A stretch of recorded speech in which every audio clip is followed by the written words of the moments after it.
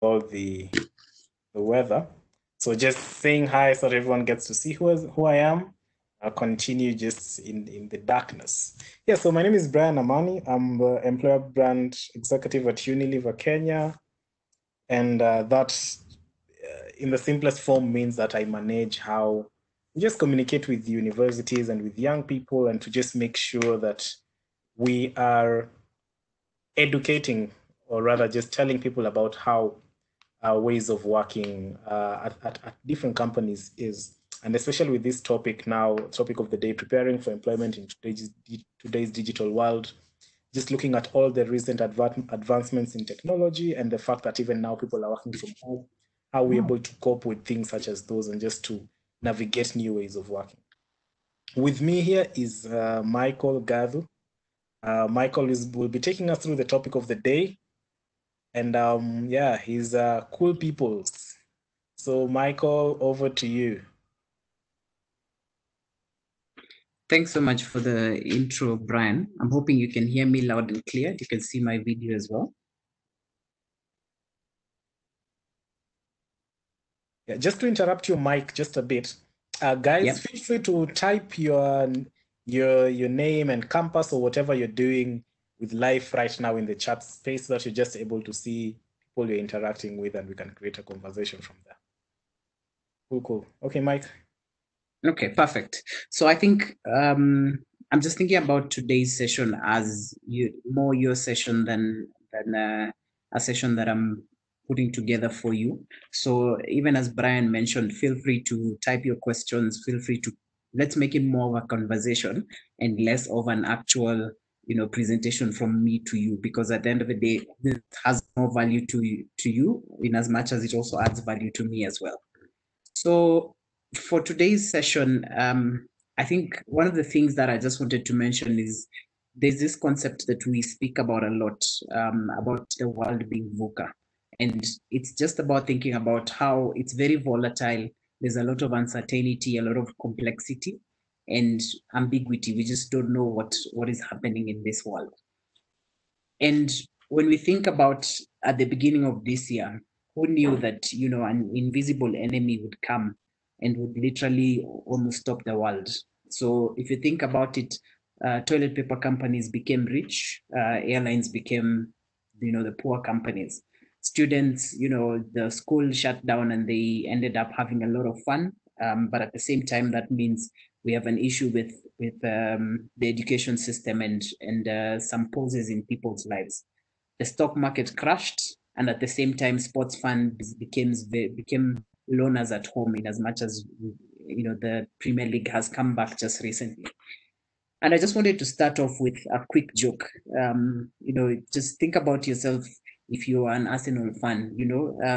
So Liverpool was en route to win their first Premier League title, and then coronavirus basically just came and smashed right into their head. And then for about 3 months, nothing happened in terms of the Premier League. And then Arsenal got the chance to have their first game, post coronavirus. It was kind of like a reset for everyone. And the first game that they have, they get beaten 3-0. So, it's very smashing in terms of what happens. And I think this is what I want to talk about when I think about a VUCA world. So let's start off with some house rules. So as I mentioned, this session is for you. So feel free to post questions, feel free to make it a conversation, and feel free for us to get as much as possible out of this session. So in this world,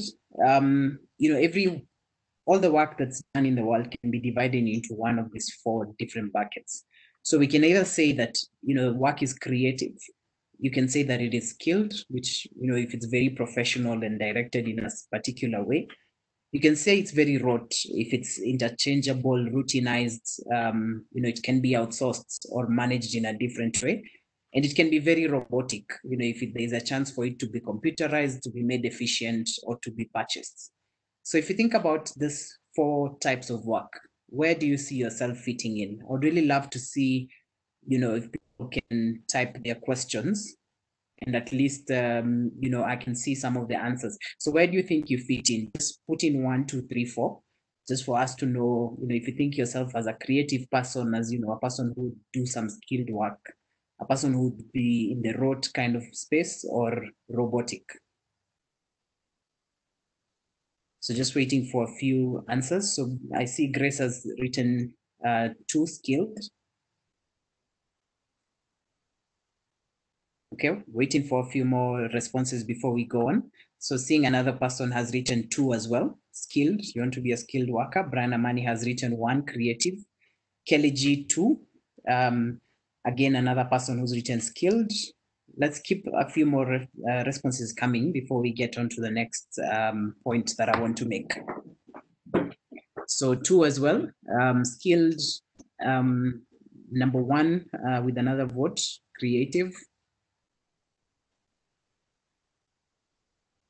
Okay, so I think, yes, I'm seeing a couple of more answers coming in, creative and skilled being the most popular options. But to be honest, you want to be more to be creative. And I'll tell you why in this session, why creativity is the most important skill for you to be able to survive in this digital aspect. Because if you think about it, unemployment and underemployment are very high in the current world that we live in. And robots are coming in and they're killing jobs. But at the same time, for every job that a robot is killing, they create another job as well, because the robot needs to be programmed by somebody. The robot cannot do all the jobs. The robot can do the job that is very repetitive, but at the same time, it cannot do the thinking. And that's where being creative is the most important skill. And I'll show you why it's important for us to think of ourselves as creatives. So just as a summary, the purpose of today's session is not just to empower you for employment, it's to empower you for the future. So think about this as beneficial for you both in your employment, if that's what you want to do. If you want to get into your own kind of space and start your own company, do your own work outside of the formal employment way, then at the same time, this session will still enable you a lot to be able to achieve that. So I would like to introduce a very simple concept, which I think I try to adopt a lot, of course, and I'll take you through why I think this is the important way for you to be ready for the future.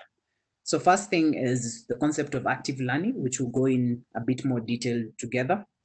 The second one is active experimenting, and we'll talk about that as well. And the last one is active branding, and we'll also talk about those 3.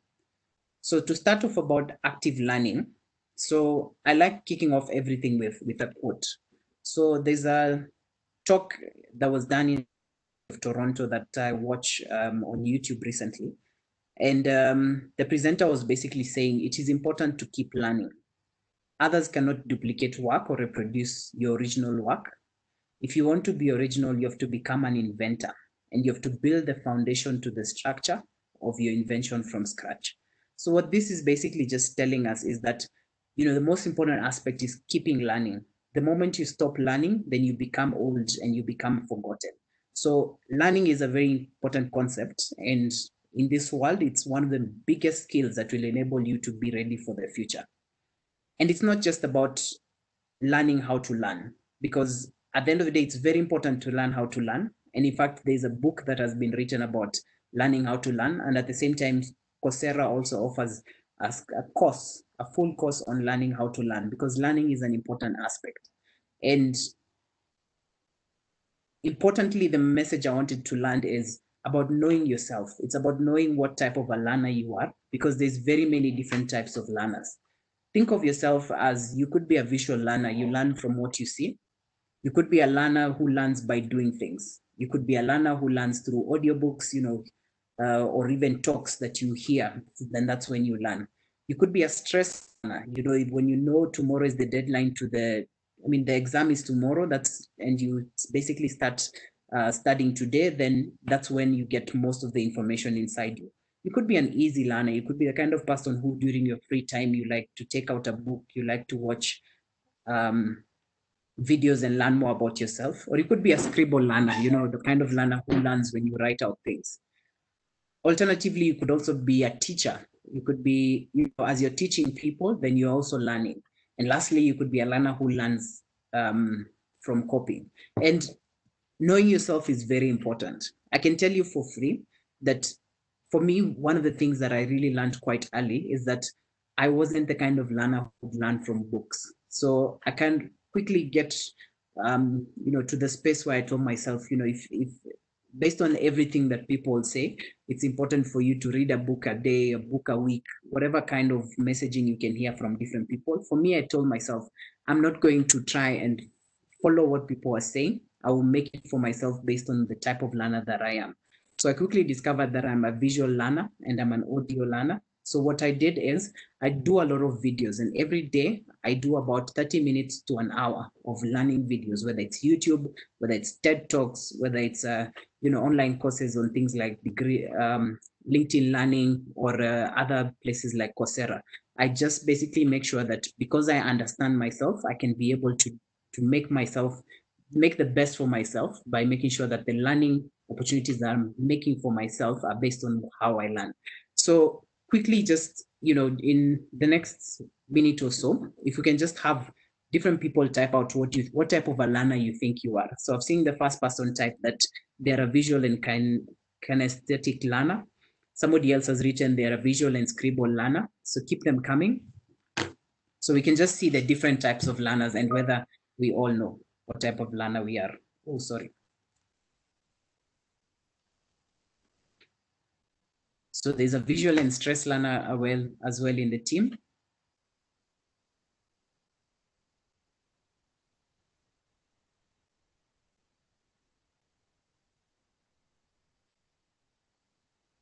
Okay, we're also seeing another scribble learner, somebody who learns when they write out things. Somebody else is a visual and scribble learner. So we can already see that there's very many different types of learners, and I'm happy that you've already identified what type of a learner you are, and you're taking that to your advantage to basically achieve your learning goals for your own self. And a good question you could ask yourself is, why are we talking about learning? You could say, I'm not convinced about learning. So let's talk about a very important concept that's called relearning. So when the phone was originally invented, the phone was basically had just basically one role, and that role was to make sure that you could communicate to the person on the other end of the line. So imagine if I wanted to talk to Brian, then I would pick up a phone, I would dial a number that indicates that's where I can reach Brian, and that's the only role that a phone played. But then, because of the advancement in technology, a phone became more than that. It became a calculator, and it had basic games like Snake. And then look at where we are today in terms of what phones are today. And the same gadget that was invented many, many years ago and had one function now carries a lot more functions. You don't need to carry around a map. You don't need to carry around an encyclopedia. You don't need to go to the stock exchange or buy a newspaper for you to find out, how stocks are trending. You don't need to buy a newspaper for you to see the news. One app basically has everything in it.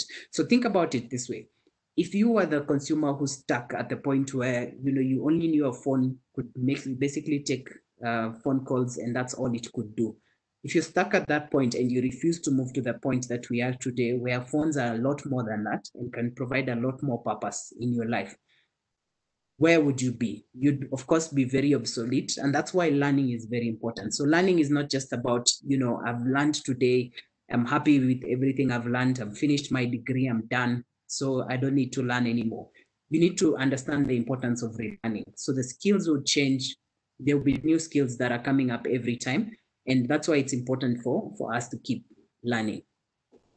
So how do you basically make sure that you become an active learner? And here are a few tips for you to become an active learner. So first thing is, you could reflect in writing. So what happens is, you use quick writes, as you mentioned. There's some people who are scribble learners. You could also learn through solving things. When you have a problem, you brainstorm solutions and you learn from that, basically trying to find out the different scenarios. Another way is that you could be an active learner by teaching. So for example, when I am doing this session, I am also learning, because some of the questions that you pose at the end of the session, or even feedback that you give, also enables me to learn.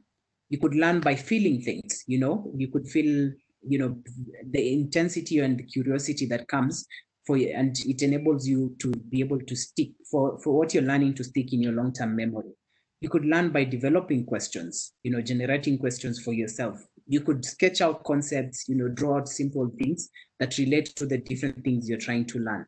You could compare notes with a peer, a friend, a mentor, a coach. At the same time, that also enables you to learn. So the point I'm trying to make here is there's many ways for you to become an active learner. And what's most important is once you do start to know yourself, what type of a learner you are, then create the right environment and create the right way for you to learn.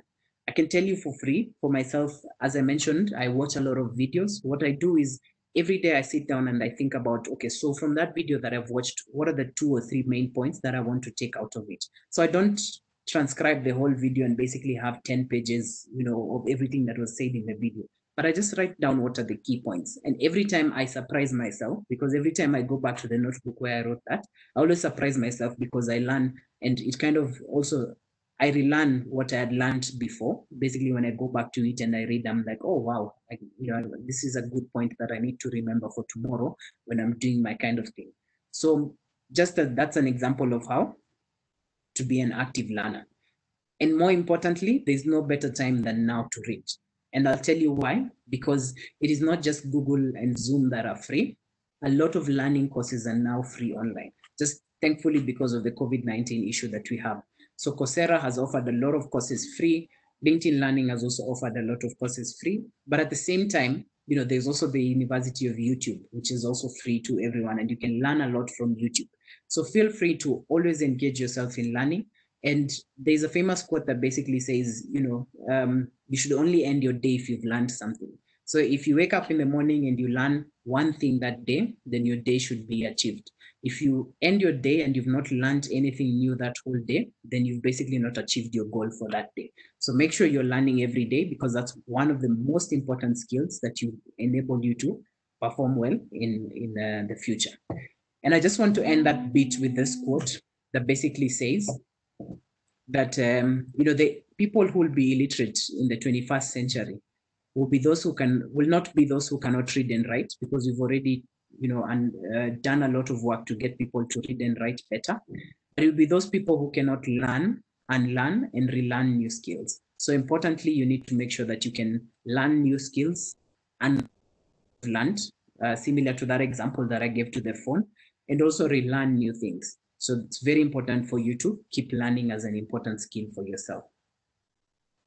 So just checking the temperature, are we all together? Maybe we can just type a quick yes, if we're together, and then we can move on to the second point.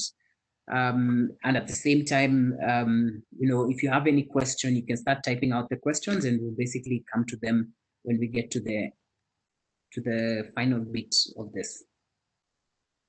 So just a quick temperature check. How is everyone doing? Are we together? Okay, perfect. I'm seeing some good responses that we are all together. Okay, so it's good to check that, I haven't lost you. So I think the second point that I wanted to talk about is active experimenting. So I'm not sure if everyone can basically relate to this, but this was one of my favorite cartoons when I was growing up. It's called Dexter's Laboratory, and it used to come on Cartoon Network. So what used to happen is Dexter used to do a lot of experiments, and his sister used to botch a lot of them, used to just come in, ruin a lot of them. And it used to create a lot of humor. But if you think about what was happening in that particular cartoon, that's what life is about. It's about experimenting. It's about failing. It's about embracing external things, because you will not always have control of everything. There'll be a good example is this coronavirus. When we started out, we had a big plan for this year. Everyone did. And at the same time, what is happening right now, we have an issue, that's affected the whole world, literally stopped a lot of things. If you had a plan to travel the world this year, you have to basically postpone your plan to next year or even year after next, who knows. So it's very important for us to think about the importance of experimenting, because that's what life is about. But also we learn a lot from each of these experiments, and let's keep that learning going. So you could always ask yourself, but if I decide to experiment, what happens if I fall? But remember, on the flip side, you should also ask yourself, what happens if you fly? Because if you do an experiment and it does succeed, what will happen is the joy you get out of landing it and being successful is a lot more than the regret you will feel when you think about it and see somebody else do exactly what you could have done and get the success out of it. So it's important for us to always think about just experiment. And there's very simple and very little ways that you can try out different things and basically know whether it will be a success and all that. But for experimenting to be a success, we must acknowledge that employers and workplaces must enable what is called psychological safety. So what is psychological safety? It's about allowing people to admit mistakes. It's about allowing people to learn from failure. So you try out something, it fails. What you happen is you reflect back and think about why did it fail. You document those reasons, and at the same time you think about what could I have done differently to basically have a better outcome than what we had now. People share ideas. That's also part of psychological safety. And this all leads to better innovation and decision making. On the flip side of psychological safety is an environment of psychological danger. What happens there is that people are fearful of admitting mistakes. People blame each other, and they're less likely to share their views. And the big issue there is that you have a common knowledge effect, whereby the impact of the business will only be affected and will only be led by what the leadership or what the managers actually know. So as businesses, as people in the different environments, we must enable psychological safety for people to be able to embrace the concept of active experimenting. And I just wanted to touch on some of the people who we see today and we think they're very big successes, and just basically highlight some of their famous failures. But nobody ever talks about their failures, but they would have never been where they are if they didn't embrace those failures. So think about somebody like Michael Jordan, one of the most famous basketballers of the world. And what happened is he's missed more than 9,000 shots. But I'm sure if I just put up the picture of Michael Jordan, it's not the thing that comes to mind in terms of just thinking about, oh God, my God, this guy is a failure. He missed 9,000 shots. What you remember is he was the MVP of basketball back in the days. Another person who we see and we think about as a huge success is Steve Jobs. We look at Apple phones that are there today and we think, this great man actually started this. But does anybody ever remember that he was fired from the very company that he started? Nobody does. The last one that I wanted to highlight is J.K. Rowling. For those Harry Potter fans who we may have, or people who just heard about the Harry Potter books and the Harry Potter movies, who remembers that her manuscript was rejected 12 times before it was first accepted. And even when it was first accepted, she had so many loopholes for her to pass before the book was actually published. So it took her so long, but happened. She kept trying, she kept doing it. And when her book was actually published, she's actually one of the most successful authors that we have to date. She's had movies, she's had the books go on to be bestsellers. So the point I'm trying to make is about failing more often. So you must fail more often if you ever want to succeed. Embrace failure. Failure is just success in progress. Every time you fail, just think about, stop, think, and say, what could I have done differently? If it is something you can do now and do it differently now, then go ahead and do it. If you can't do it now, then what you simply do is just basically say, the next time I get this opportunity to do this, I will do it differently by achieving these 2 or 3 different things. So embrace failure, and remember, experimenting is very, very important. So how do you basically do active experimenting? And it's a very simple model. I tried to put it out into a model, but there are only very few elements here. So first things first is that you must desire the outcome. If you think about, if you want to start your own company, if you want to go ahead and have your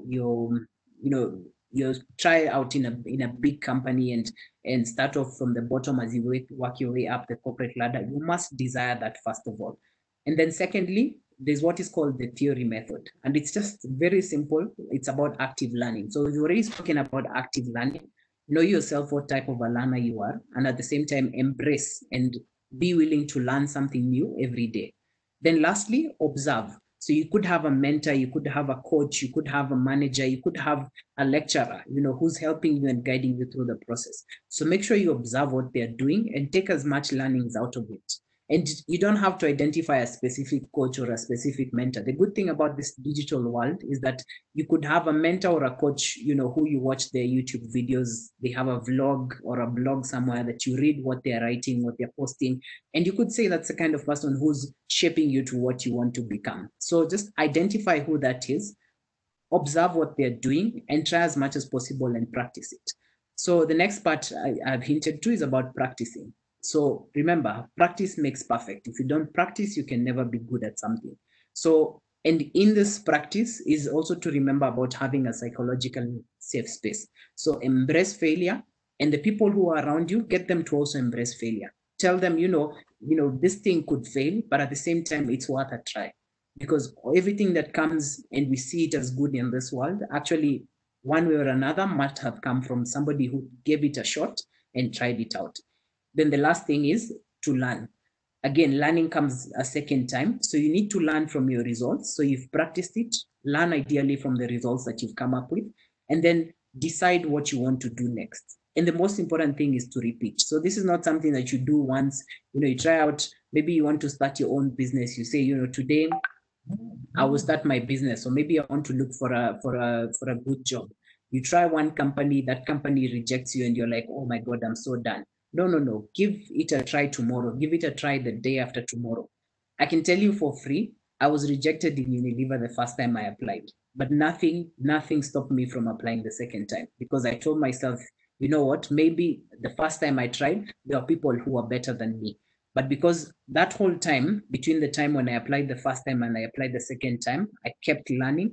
What happened is the second time I tried, I was actually better, a better person, a better candidate. And that's why I got in the second time. So think about things like those, because that's an example of a failure that I have also embraced myself. But at the end of the day, ended up getting some good success story out of it. Okay, so just checking on time, I can see we still have 20 more minutes. I want to leave some good time for Q&A for everyone.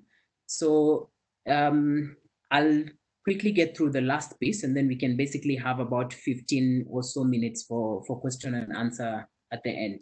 So again, a quick temperature check. Are we together? I'm just looking at the Q&A box as well. So we don't have any questions so far, but feel free to post questions because these are coming through and we can be able to answer them as we get to the final part. I'm seeing somebody here said she loved Dexter as well. So good to hear that I'm not the only fan of Dexter's Laboratory, that you have good childhood memories. Okay, so temperature check, we are together. Okay, Juliet, you say you're present. Good to hear from you. Okay, so let's proceed to the last point, and then we can basically have about 15 or so questions, 15 or so minutes for questions at the very end. So thankfully we're almost at the end, and this last speech is about active branding. And most important thing is just about branding yourself.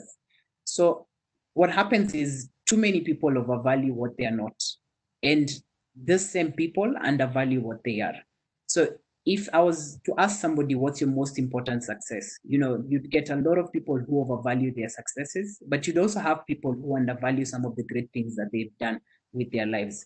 But at the same time, what's most important is for you to understand your own value. It's not what I judge as the value, but for you to understand what is your true value. And value is more than just character. Value is about defining what your purpose is. And I'm sure you've had this term purpose, and you think about what is my purpose in life.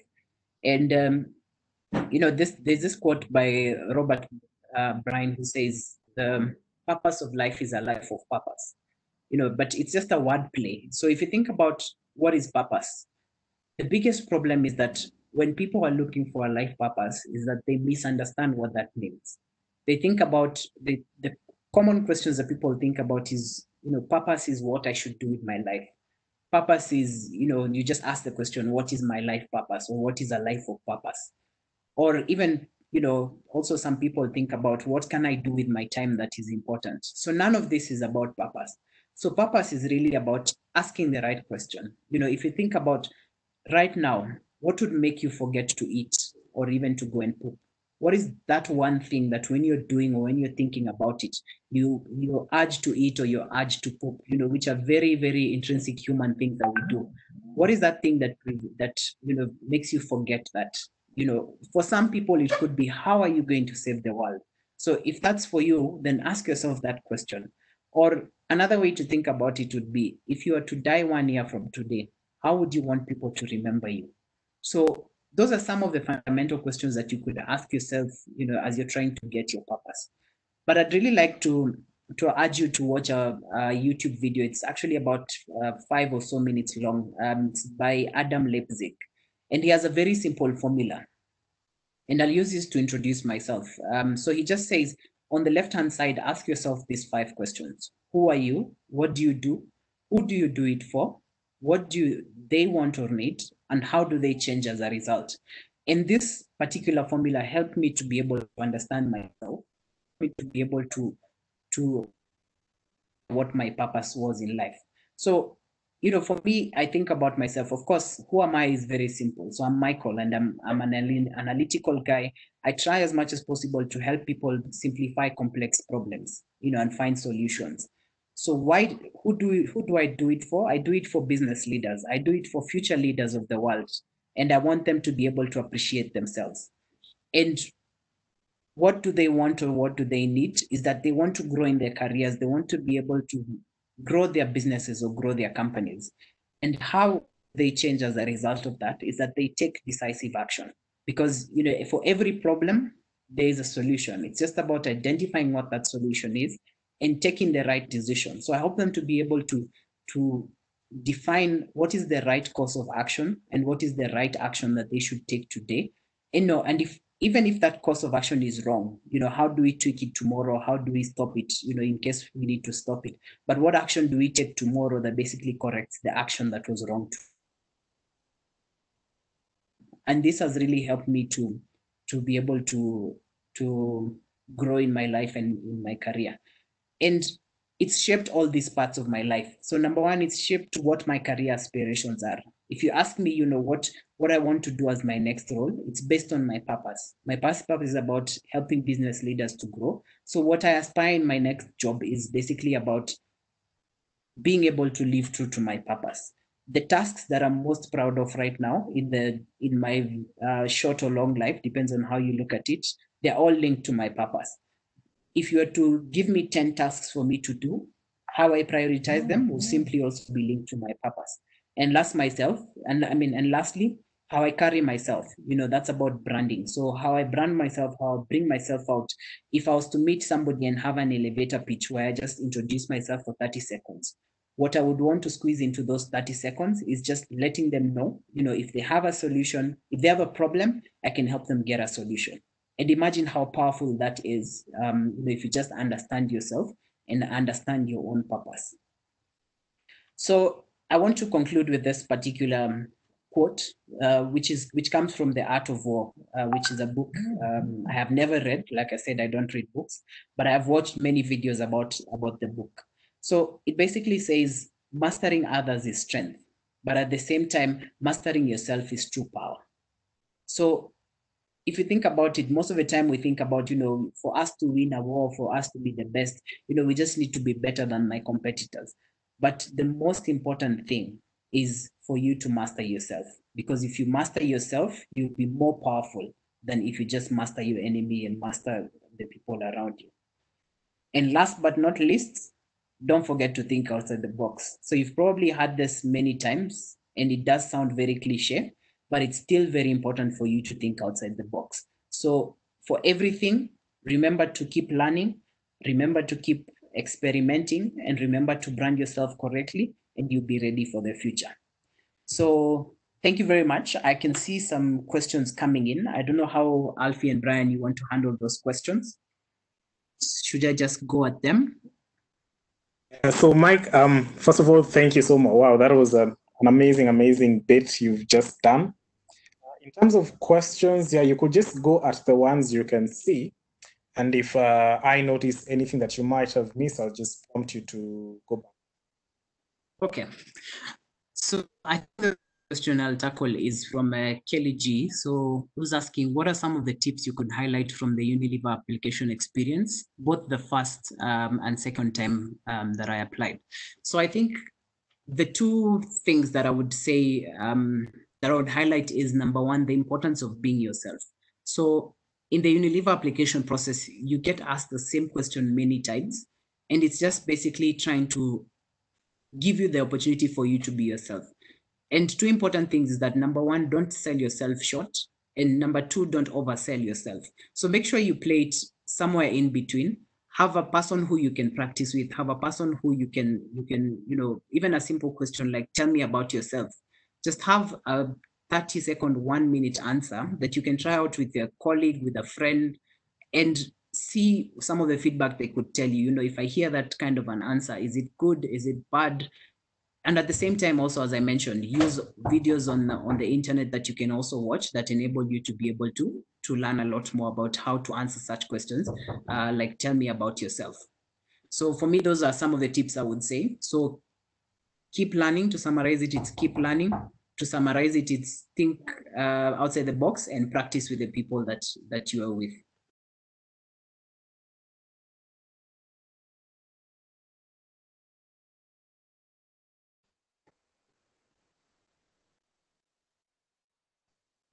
So the next question that I will answer is from Dansun Muga, who says they appreciate this. And they're saying they're feeling inspired. So we have a question here from Dr. Jane Wamboidhuo, who's saying the greatest challenge during this pandemic is the adoption of technology by the older age, 45 years and above, because they have been used to do things in a certain way. Any key message on how to bring them on board? So I would say the key thing that I would say about how to bring them on board is it's a journey. So we also struggle with that, not only with the older age, but even with the younger age. Because if you think about adoption of technology, I can give you a very simple example. So we recently moved our reports in Unilever from just being very basic Excel reports to using an online platform that's called Power BI, which is a lot more powerful in terms of reporting and creating better charts and visuals and all that. So even at a younger age, we had to teach them and we had to show them how to be able to be comfortable around the new platform and to be able to get the answers to the questions that they have. So I would say, in terms of bringing people on board to adopt technology, is number one, understand their challenge. So understand what makes them afraid, understand what makes them not embrace it as easily. And with that, the second bit would then to be able to find out what you can get them to do differently. Then secondly would be walk with them in a journey, because if it's your role, say for example, to help somebody to adopt that technology or to be able to feel comfortable, work with them the journey, show them that it's not as complex as they think, help them to simplify the problems and help them day by day to learn something new such that they can be able to embrace it and start learning. So it's not about putting a lot of information in one point, it's about going with them on a journey and getting them to be able to feel comfortable and to adopt the technology. So a good question here from Javan, who says, why don't I read books? So I would say myself, I don't read books. And that's basically comes from the type of learner that I discovered that I am. So the good thing is, if you think about the world now versus 5 to 10 years ago, there was very little in terms of learning options that there was. You'd had to work with books because that was the only way you could learn. But thankfully today, a lot of those books have been converted to different things. They've been converted to audiobooks, they've been converted to videos, they've been converted, to a lot more ways in which you can consume the book.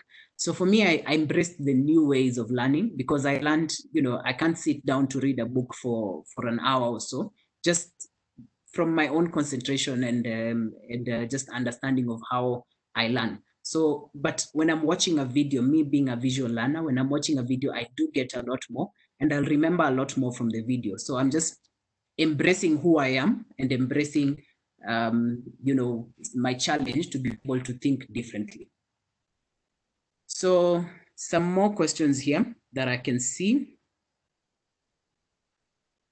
Just sifting through here.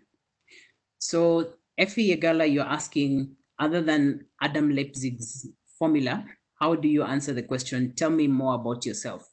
That's a very good question. And if you think about tell me more about yourself, it depends on who you're answering it to and what you're telling them. And I can tell you for free, in every interview that I go for, I don't answer that question the same way because it depends on who's in the panel and it depends on what they expect to hear from me. So a good example is in the initial sessions, when you're meeting with the hiring manager and possibly one or two members of HR, those people would be interested to know, what is your career background, what is your learning background. So that's where you concentrate more. But as you progress in the interview process and you think about maybe there's a point where you're meeting a senior manager or you're meeting a CEO of the company that you're about to work for, they could have the same level of interest for your career, your career journey, and at the same time of your learning journey, but they could be more interested in you as a person. And most importantly is to tailor that response based on your audience. Answer it based on what you think would be the best thing you can leave them with, and at the same time think about what you want them to remember about you. Do you want them to remember you just by the fact that you've done a degree or you've done a master's or a PhD, or do you want them to remember you by something a bit more powerful? So for me, when I answer such a question, is I do put a bit of emphasis on of course my career journey so far. But the other bit that I also make sure that I bring inside is the kind of person that I am. Just basically saying that what is my purpose, and at the same time leaving them with a message of, if I had to take a choice between something that is important for me purpose wise and something that's just a task, anything that fits in with my purpose 100% has better priority. But of course, I'm still willing to be able to flex for the sake of priorities that might be misaligned between myself and what the company or the business wants. So I hope I've answered that question. I have another question from Grace Nduta, who's asking, how can one overcome procrastination completely? That's a good one. And I think procrastination is one of the biggest thieves of time. And the main reason for that is whenever you think about saying you put off something for tomorrow, then you pay something called time interest. I watched a very interesting talk by somebody who was talking about the concept of time interest. So if you have something occupy your mind now, so let's say maybe during this particular session, I get a brilliant idea that basically, say for example, for a task I've been trying to finish and I have an idea about it, then you need to take action about it immediately. And that action could be one of two things. So it could be number one, that the action you take is about, scheduling it for you to work on it later, or the action could be for you to work on it right now if it does take a short while and maybe you have the time to do it, but at the same time make sure you take action. So I think what's most important and how to overcome procrastination, what I learned from that talk is the importance of taking action. So if you think about something now and you take action and say, I will plan this for tomorrow afternoon, and you do maybe write it down somewhere or schedule it somewhere that you'll take care of it tomorrow, make sure you prioritize it. And that's a very simple way to overcome procrastination, because when you do get to tomorrow and you decide to procrastinate it more, then at the end of the day, you're basically getting to that space of procrastination. So it's take action and start the journey slowly, and you'll be able to overcome procrastination, I would say. So another question we have is, in our workplaces, sometimes we get so busy to the extent of forgetting to take lunch or even tea breaks to finish the tasks at hand. Would we still consider that as part of our purpose? I think the simple answer to that would be no. So I would say differentiate the task and differentiate your purpose, because a task could be that you're told to jump and you ask, how high should I jump? But your purpose could be in the same jumping. It could be, maybe you want to achieve the highest jump of all the people in your office. So if it still links to your purpose, then it should be the right thing. But if it's just a task you're doing, then differentiate those two things is what I would say. So we have a good question here from Evans, who's asking which one is better, Power BI or Tableau. I think that's a very interesting question. So I think for me, it's just simple. Yeah, actually, I just like Power BI better, but it's a bit of a technical question. So another Naomi is saying, wow, this has been short-lived. I wish you go on and on, but very informative. Thank you. You're welcome. Faith says, due to the pandemic, it has made all of us to accept the inevitable change. We've all been forced to embrace the change and think differently. Glad to hear that. DJ Medan is saying, which other way is appropriate for you to learn second after videos? So if the question is about how I learn, so for me it would be videos and audios, but depending on who you are, so you could decide to do videos, you could decide to do audiobooks, you could decide to do books as well, or you could even decide to be able to read blogs or some things like those. So I think it just depends on what you want to learn and what type of a learner you are, and based on that you'll be able to know which is the best way for you to learn. So Grace has a question here. What could be better daily routine for an entrepreneur? For example, a successful day for a business-oriented leader. So if I get that question correctly, you're basically asking, is it better to have a daily routine? I would say yes, but at the same time, I would say no. So with a daily routine, what would happen is you'd easily have repetition and it would become very monotonous. But I would say leave space for the important things. If learning is important, you can schedule it into your calendar and your plan for the day. You could say, I wake up at 6, I take an hour to learn, or I take my coffee and then take an hour to jog and then learn later. So, but at the end of the day, what's important, schedule it. What's not important, leave space. Because at the end of the day, there will be a lot of things that will come in. So you need to leave space for today. A friend could call you, for an interesting meeting or an interesting thing. So leave space for such things in as much as you have a daily routine. So another question here. Can you please list other alternatives of online learning websites other than Coursera? So I think we have LinkedIn Learning. That's another one that you could embrace. And we also have, I'm a very huge fan of the University of YouTube. I think YouTube did come to revolutionize learning. And you might think, it's about vlogs and it's about the Jesus of this world, but there's a lot of content on YouTube that you can actually get that could help you learn and to be able to get a lot more. So there is YouTube, there is LinkedIn Learning, there is Coursera, there is, I saw some website as well from UNESCO. So there's plenty of sources. Feel free to Google and you'll get a lot more. So Yvonne, you're asking, when you feel like nothing is working out, what would you do? I think that's a very good question, because a lot of times we have a situation whereby we struggle with things just not working out. And I think the important thing is the reflection part. If you remember when we spoke about how to be an active learner, reflection was a big there.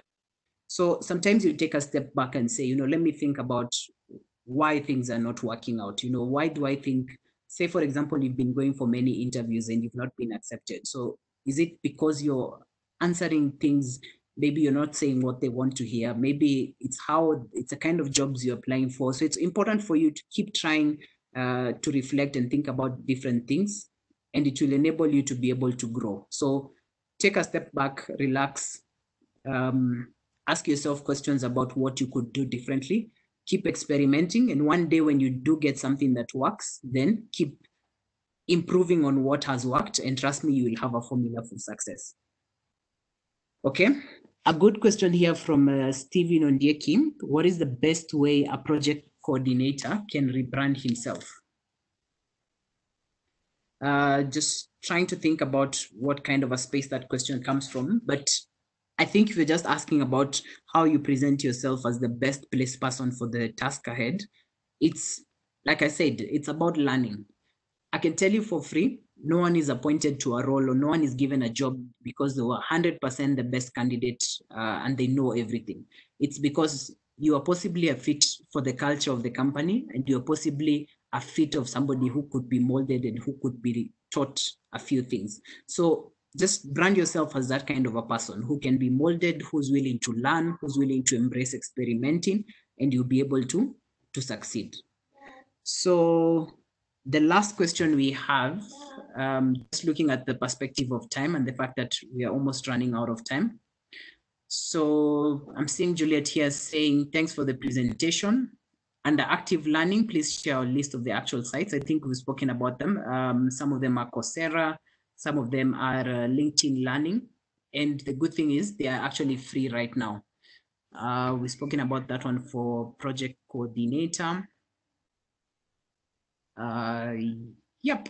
How can I deal with stress, or rather attitude, so as to have that mindset for learning? I think that's a brilliant question. You know, how do you deal with stress? So stress can be a motivator, but at the same time, it can be a demotivator. There are certain people who, whenever you're stressed, you get a lot more out of yourself. And there are certain people who, whenever you're stressed, you actually struggle with things. So I think importantly is to embrace the stress and know what kind of a stress it is. So for me, I can tell you something. Every time when I know a deadline is approaching for a task, I get stressed. And I don't like that stress. For me, it ends up being a negative stress. So what happens is I choose to avoid the stress by planning out way ahead. So if I know something is required for a presentation on Friday, I start planning for it now. And basically how I plan for it is I schedule small bits of time for me to work on the different tasks.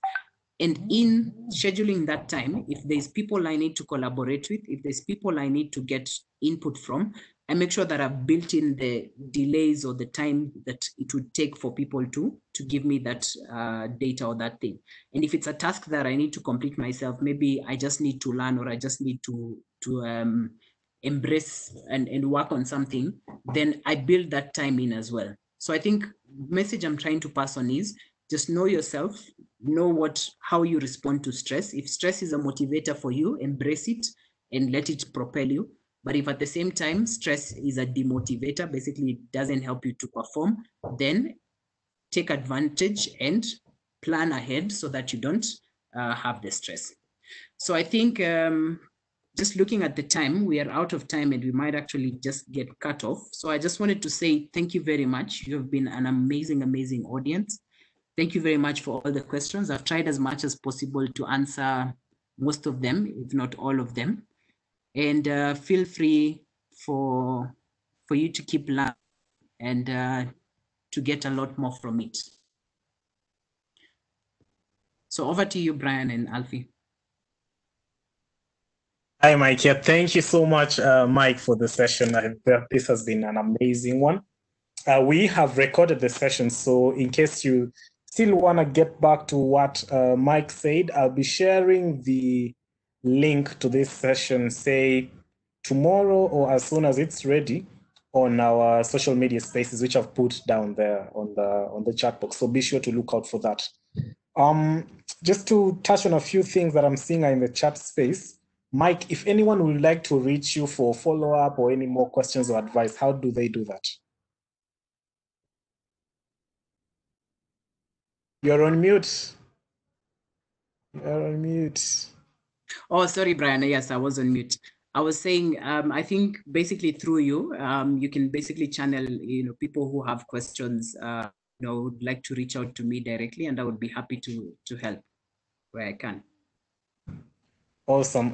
So Yvonne Kwambi, I hope you're still on the line and you're hearing that. You can reach out to us on social media, and then I'll just channel whatever sort of info you'd like Mike to help you with to him directly. Basically from me is a big thank you to everyone who has joined this call. It's been amazing seeing all the participation and all the attention that guys have been paying, and all the brilliant things that guys are doing even with their lives and thinking about, especially during this time. I just want to welcome Johnson to say a few words as we wind up. Brian. Hey. You can hear me? Can hear you loud and clear. Yes. I want to say most sincerely and big thank you for actually bringing these goodies to the University of Nairobi with a lot of passion. And I must say I've enjoyed Mike's presentation on purpose and authenticity, because that's where we are missing, all of us, that we try to copy other people's and not being yourself and not discovering yourself. And somebody who said there are two very important days in one's life: the day you are born and the day you discover why you are born. So I think this presentation, I also want to listen it from beginning to the end so that I can internalize it myself and for the sake of the students. So mine is to say thank you to Unilever Academy. And I say every week, if we can have this every Friday, 2 to 4, 2 to 3, I think it will be fantastic. And I also want to thank you, my students, who are 80 of them. That's a whole class. My student, thank you very much for responding to our call for webinars. And I think you have learned something great. And we look forward for more of such. Alfie for hosting us and everybody. So Mike, can you come to the university after post-COVID? Yes, I would love to have a yes, one-on-one. Yes.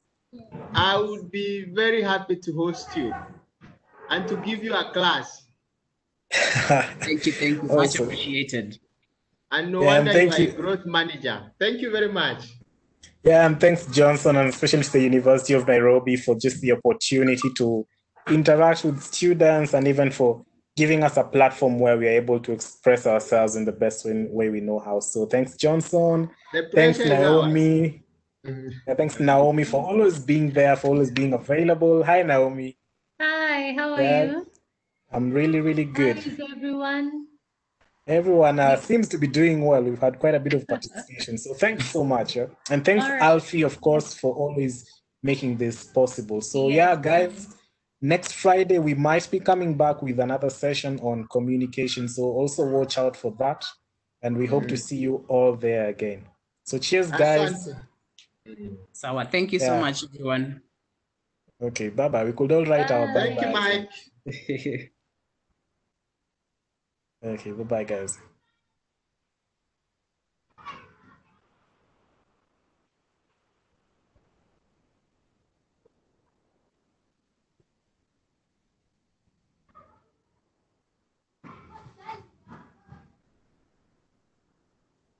Brian. Yes? You want a recap? Yeah, have we gone to private yet? Not yet. Okay. Maybe Alfie can help, or she has left. Alfie? You can exit everyone else. Alfie? Yes, I'm still here. Can you exit the participant? You only leave the panelist. Yes, I can do that. Please do that. Okay.